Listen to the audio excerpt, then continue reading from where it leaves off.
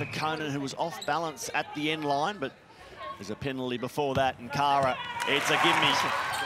As Jamie Lee Price finds Cara Koenen, and 26-22 it becomes. Instruction centre.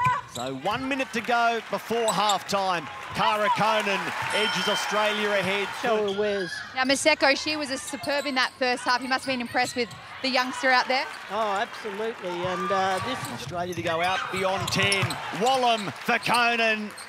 Great season because she was supported by the two superstar Jamaicans. Not the case. And without a miss. In the air, Danielle Wallum over the top of Nicole Smith. Wallum.